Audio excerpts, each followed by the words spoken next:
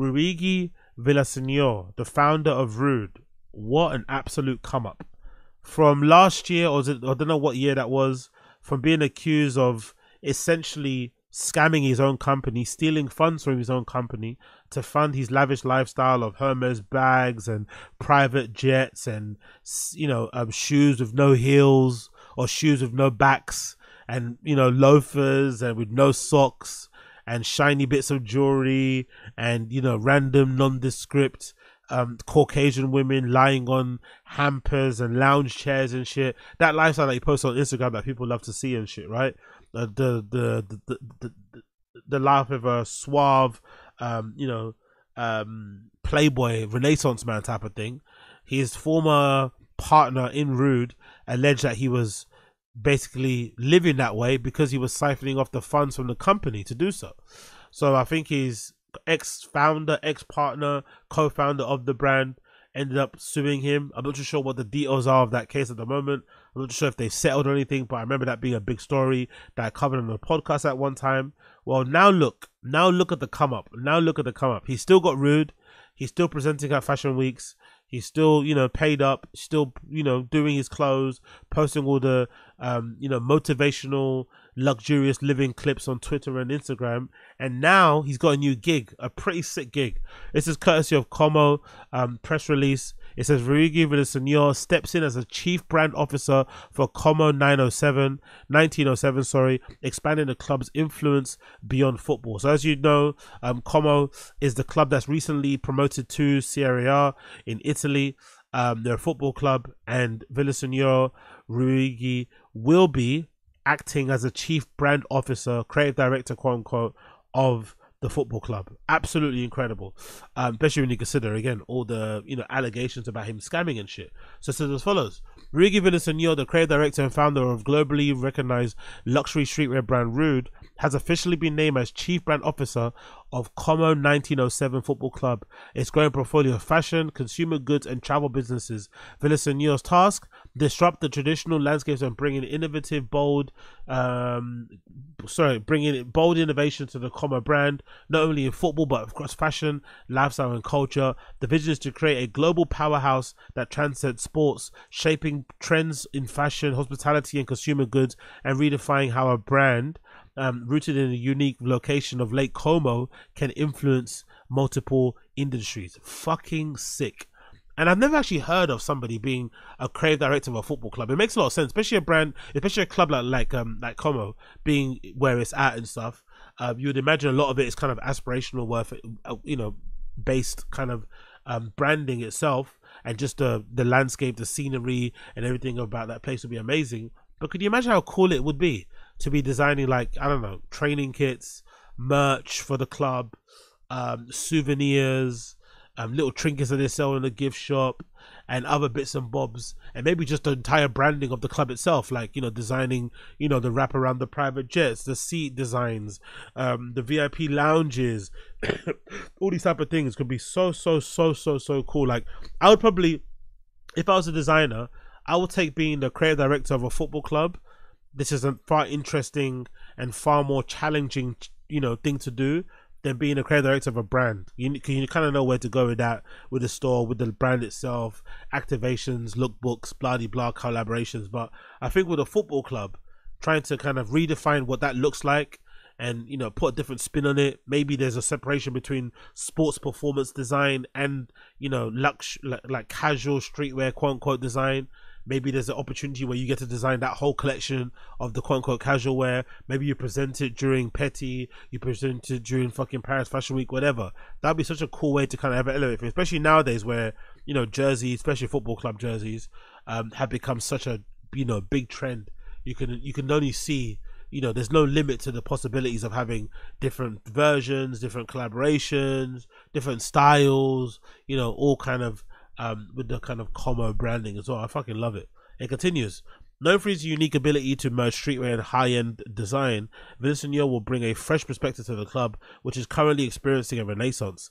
As Como 1907 returns to Serie A for the first time in 21 years, the club is also becoming a cultural hotspot, with celebrities, tastemakers, and regularly attending matches as the Lakefront Stadium, which boasts one of the most scenic settings in world football. Yeah, the stadium itself is fucking gorgeous, isn't it? Let's see it.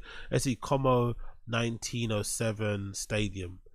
It legitimately looks over the lake and shit. It's fucking gorgeous. So can you just imagine the kind of things that they're gonna be able to do? Flying in certain celebrities, certain activations, certain, you know, events, concerts, whatever they could do. Like, look at that. Look at how gorgeous that shit looks. That is crazy. People can literally like park their boat and walk straight into the stadium, or maybe take a helicopter in as well. That's fucking sick. That is so fucking beautiful. Where it's at, like, absolutely gorgeous. So yeah, so big up what you call it, Rhuigi. That's a fucking great fucking gig. You cannot lie about that one.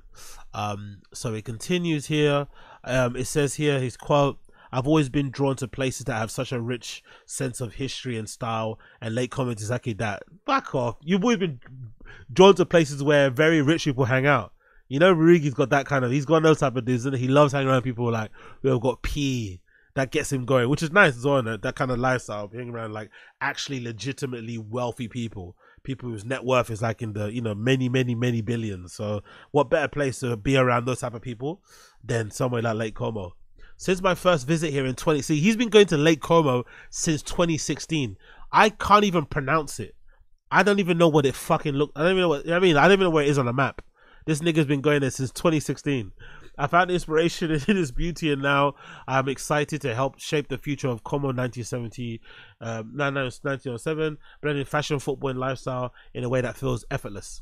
As Chief Brand Officer, Rhuigi Villaseñor will lead the development of the multiple fashion lines and products, leveraging the club and the distinctive allure of Lake Como region. His role encompasses overseeing the creative direction and brand strategy of a range of consumer goods, lifestyle ventures, helping to position Como as more than just a sports club, but as a global destination for fashion, culture, and hospitality. Villaseñor's expertise will unify the club's identity across various sectors, shaping its evolution into a holistic lifestyle brand. What else? They're going to have retreats? They might have nightclubs, you're assuming? They might have a hotel. He might be in charge of redesigning the hotel, interior, right? Bathrobes and shit, towels. This is a sick gig. Honestly, I'll take this. I'll take being the fucking chief brand officer of fucking Man United or fucking Crystal Palace over, you know, designing for Louis Vuitton and shit. Like, honestly, this is such an interesting design, or such an interesting challenge to approach design wise, because it touches on so many different things that you can kind of get into, from architecture to interior design, landscaping. Like, so many things you can do based, you know, underneath that kind of umbrella of working for a football club. The first taste of his will be unveiled at Rude's Spring 2025 show in the Villa de Este. That's where it comes in with the Rude. See, this is where having your own brand helps, doing your own thing, because that's what they want him for. They saw what he did at Rude, they saw what he does at Rude, and they want a bit of that magic sprinkled on what they're doing. So he's going to show some of the work at Rude as well, not at their own show.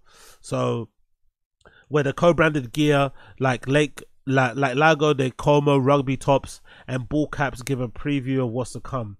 This is more than just slapping a logo on a jersey. We're building a lifestyle, something bigger, he adds. Mirwan Surwasu, president of Como 1907, official representative of the ownership group, commented and said, "We're excited to see how the leadership will shape the future for Como at the global stage. Our vision is to elevate Como into a brand that inspires influences across industries, and we are excited to work with Rhuigi as the club's reach the global." Cool. So yeah, really amazing stuff. And obviously it's been covered in WWD as well, same sort of thing as you can see here. And it also says he's got a minority, he's going to be a minority owner too. So he's not only a chief brand officer, he's also a minority owner in the club. I'm not sure if that's part of the deal or something he negotiated himself, but that's fucking sick. Again, imagine this guy was getting sued by his former partner of Rude for stealing company funds, somehow bounced back like nothing happened. I think the first show that he did, actually, after the scandal, he played, what's that song? He played some Tupac song. Like something, I forgot the title. like one of those songs where it's like, guess who's back? You know what I mean? Like you can't keep it, whatever. As the theme song for the show, that's fucking hilarious. So it shows that he can don't take himself too seriously. But yeah, man, like that guy that's suing him must be spitting feathers. He must be so pissed. Like the guy just keeps on winning. He keeps on fucking winning, and he's also going to be a co-owner in the football club. Can you imagine? So here's some of the stuff already. We got here some pieces. Rude and Como 1907 pieces for the Rude Spring 2025 collection. You got some stuff already there that's been influenced, I guess, by hanging out over there in Lake Como. And I guess a lot of this stuff as well, it's not for me, this type of fashion, this type of style.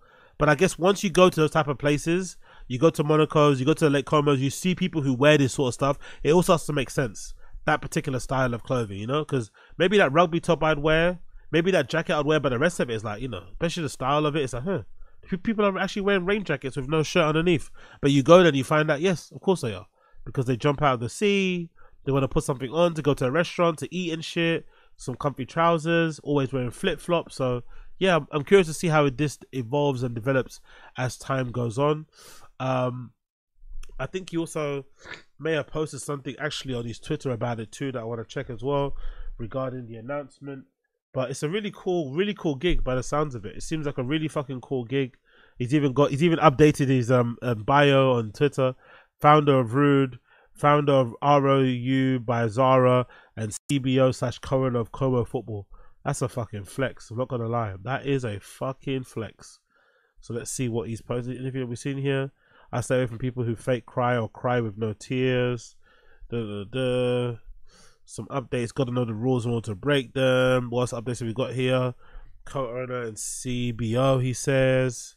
There's a picture of him doing a Halloween outfit as Carty, I'm guessing. Kind of lame, but hey, I get it.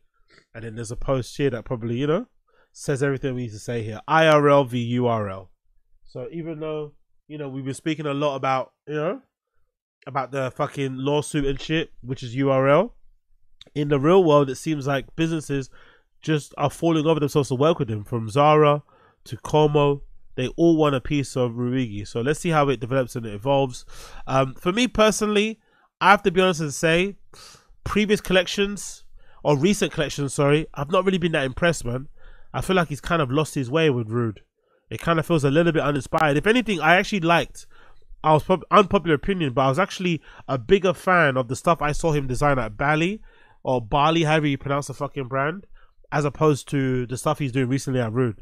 I've not liked it in the slightest. Some of the baseball jackets have been pretty cool, you know, but his outerwear is always pretty strong. But I think collections overall, it feels like they all kind of blend into one. They're all very forgettable. Not a lot of standout pieces that really kind of, you know, resonate that you're going to be thinking about for a while. Loads of recycled ideas, I feel like. Nothing really fresh or new. So it's been pretty disappointing. I'm not going to lie, recently. I haven't felt like he's been really pushing himself with the Rude, as, you know, maybe he's got a bit comfortable. The brand probably still does bits anyway. You can imagine. I don't think I've seen a lot of people in my, maybe when you go into Central London, you don't really see a lot of people outdoors really wearing Rude as much as you did prior. Like, I don't really see it as much, but I'm sure there are people out there who still love that shit. But for me, it doesn't hit as much as it did in the past. I've got to be honest. It really doesn't. It kind of looks like the same as any other brand that you see out there. A lot of the same silhouettes and styles and shit. You know, again, some of the jackets I really like. I think he does a really good varsity jacket. I think something that you could always say you're always going to get with Rude. You're going to get a good varsity jacket, and he kills it with varsity designs. Always really good. Best cut. Sorry, Jesus Christ, my allergies are throwing up again. The cuts on the jackets are always really good, but the rest of it, I'm not really too fond on. Some of the trousers and the pants are decent enough, but I'm not really too sure how much I like the motorcycle, deep baggy denim type of look. The jerseys are a little bit lame, I'm not gonna lie. Some of the tracksuits are okay for the sake of it. The styling is a little bit all over the place. Like, you know, it feels like there's this. Whenever I look at Rude, I feel like there's too much fabric. If that makes any sense, I just feel like there's too much fabric. There's too much stuff. You know, things need to be a bit more simplified, maybe tucked in, tightened, maybe a little bit flatter. I don't know. Just it always looks a bit frumpy and full of material. I don't really like. It's never been for me to be. If anything, which is weird, I feel like Rhuigi himself dresses better than he designs. I think his own personal style is way more interesting than his actual designs. I swear it. I think the designs of his fashion collections is very, very, mediocre for me. But I feel like his personal style, I'm not really too mad at. But the clothes themselves, not the greatest. There's a few stuff on here that's already, I can see is part of that, him being the CBO of the football club. I can see already with the, what you call it, with some of the stuff on there, with this Lago logo, however you pronounce it, Como 27. I see some of the stuff is featured on like some of the pants and the rugby tops and shit, but overall, like, this stuff is like look number 9. That's something that you can see in like Boho Men or something, or like in Zara. That looks like straight out of the high street. That look there with the green jersey and the basketball shorts, like that is so fucking bad. Even look number 8, like what does that have to, like that jacket with those pants, with those boots or those shoes, like you got these, what are these, like you got like leather shorts, like baggy extra long leather shorts with like a baggy black vest with white piping. Nah, not for me, bro. Not for me. Not for me in the slightest. I can't be doing that. Not for me in the slightest. I cannot be doing that. So yeah, congratulations to him. Amazing gig, like I said previously. Amazing, amazing, amazing gig. Maybe the best one I've seen someone from a streetwear adjacent brand get recently. I think this is way more of an interesting design proposition to kind of tackle. Probably super exciting opportunity to get your teeth stuck into, and far more interesting than working at Bali, for instance. You know what I mean? Well, where was he? I think he was in Switzerland somewhere, right? Maybe not the nicest, coolest place to hang out. Maybe a bit boring. At least here, you can have your fun, be around footballers and shit. That's way funner as well. You know what I mean? Imagine like going to training, watching training sessions, talking to some of the young players, coaches and shit. It's gonna be way more fun doing this than it was working for Bali, I'd imagine. So congratulations to Rhuigi. Congratulations to him. Absolutely amazing gig. Can't wait to see how it develops for him. Can't wait to see how it develops for him.